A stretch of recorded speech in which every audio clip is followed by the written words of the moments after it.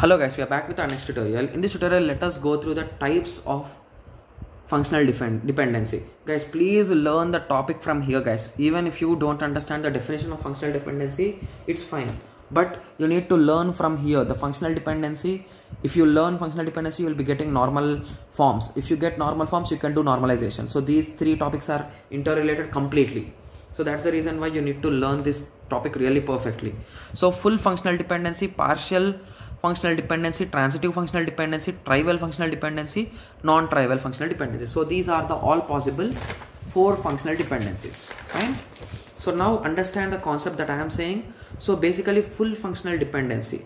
So basically full functional dependency says that a non-key will depend on key. So here we will be assuming the value of A as key and B, C, D as non-keys. So here a non-key is, here A tends to B, right? So a non-key B is depending on A. So that is nothing but full functional dependency. So remember, FFD means non-key depending on key. So the arrow should be reversed basically. Fine. Okay.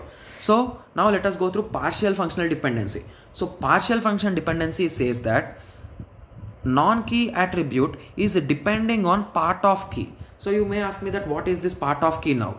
So basically if you consider AB is our key, it is arrowed to C, where C is a non-key. So here we can say that it is FDD, full functional dependency.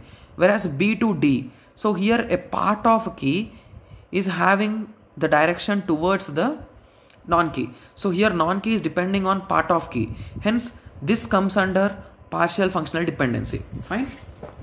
Okay. So now let us go through transitive.